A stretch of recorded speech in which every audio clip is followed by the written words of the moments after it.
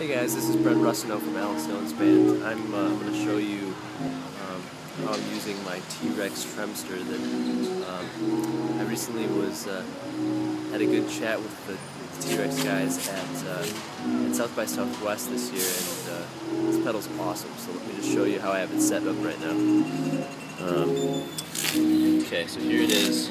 So you can see the depth knob here. I've got it around 1 or 2 o'clock, kind of around there.